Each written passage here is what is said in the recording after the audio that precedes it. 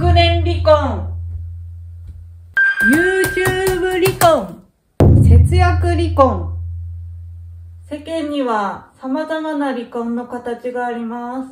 価値観のすり合わせが非常に難しいです。舞さん、まさかの離婚ですか？皆さんこんにちは。マイ暮らしを楽しむです。私のチャンネルでは確実に節約ができる情報を発信して、実際に私自身かなり節約に力を入れてきました。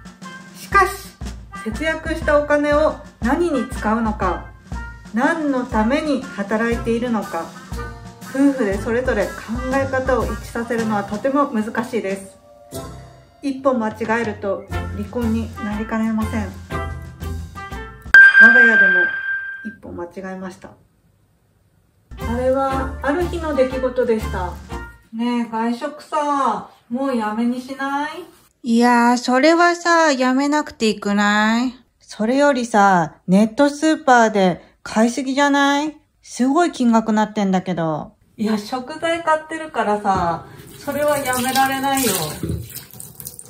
舞さん、確かコロナをきっかけに生協頼んでましたよね。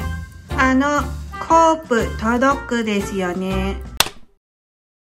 それから2人の間はギクシャクしていきました。私たち夫婦はもともと争い事はしたくないタイプです。面倒だからです。お互いに思ったことを、物事の解決策が見つかるまで話し合いをすることはない。日々冷戦状態が続きました。節約とは、家族がいれば片方だけ頑張ってもなかなかうまくいかないものです。そして節約したお金を何に使いたいのか、なかなか難しい問題です。冷戦状態の前の心境。外食にいくらかかってると思ってんだ！マックで安く済まそうと思ってもビッグマック2つ頼むし、お弁当もラーメンも1つじゃ済まないだろう！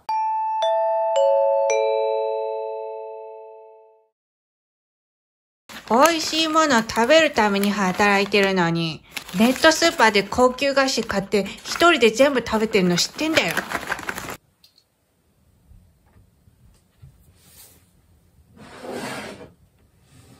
し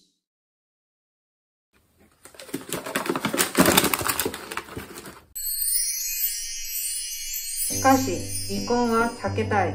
私たちは向き合い、話し合いをしました。外出てさ、いろいろお買い物したら、お腹減るんだよね。そしたら、お弁当を事前に作って外出すれば、お腹空いたらいつでも食べれるからいいんじゃない？お、それはいい案だ。そしたらお弁当作っておくね。よし、お弁当箱準備して、あとは特大おにぎり。自分で作るからすっごい大きく作れる。自分でお弁当作りって最高だな。いっぱい食べれるし。よし、みんな行くよ。外出。ネットスーパーはさ、やっぱり車がないから自分で買い物に行けないから、やっぱり必需品だと思うんだよね。三宝六一人で一箱食べてんのバレてないと思ってんのかな。じゃあちょっと一回安いスーパー行ってみよう。何これ？ネットスーパーで買う半額以下の値段で同じものが売ってる。舞さんの実家はど田舎なので、スーパーがなくネットスーパーで買うのは当たり前だと思っていたんですね。親世代の当たり前を自分と一緒にしては危ないですね。暮らし方が全く一緒の人なんていませんから、普通ってないんですよ。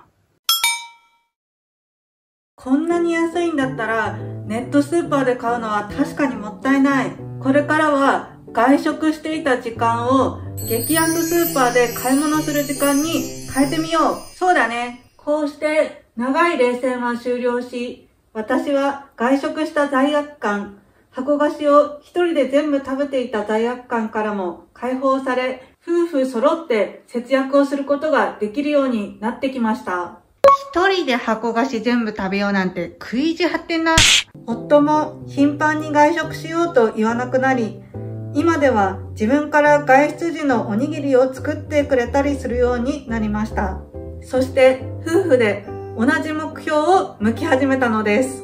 この動画を見て、私もこんなことあるけど節約頑張ってる、同じだなって共感しながら一緒に節約頑張ってくれると嬉しいです。今回の動画いかがだったでしょうか？節約って家族がいるとそれぞれの価値観の違いがあるので難しいですよね。この動画では円満解決していますが、我が家にはある問題が起きてしまったから解決せざるを得ない状況になったのです。次回、元浪費家の私がなぜ極限の節約を始めたか、実際にあった今回の離婚危機よりももっと現実的にやばいことが起きてしまったので、それを動画にしてアップしたいと思います。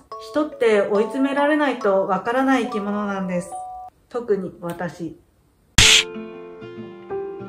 チャンネル登録して次回も見てくださると嬉しいです。それではまたお会いしましょう。バイバーイ。なんだ離婚よりもやばいってなんだ？借金か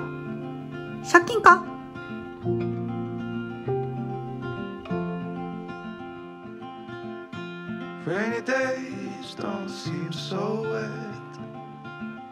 Stormy nights don't stay.